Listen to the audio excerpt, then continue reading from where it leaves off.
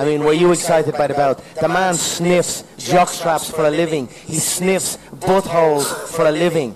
If you want to know what my ass smells like, just ask Khabib, because he smelled it for the entire first round. And also, if you want to know what my knuckle feels like or tastes like, just ask his blood brother and his cousin.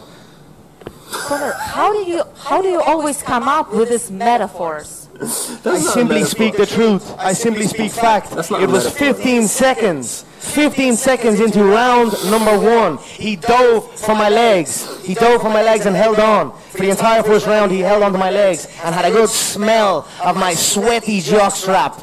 So if any of you are interested, just ask him, how does Conor's asshole smell?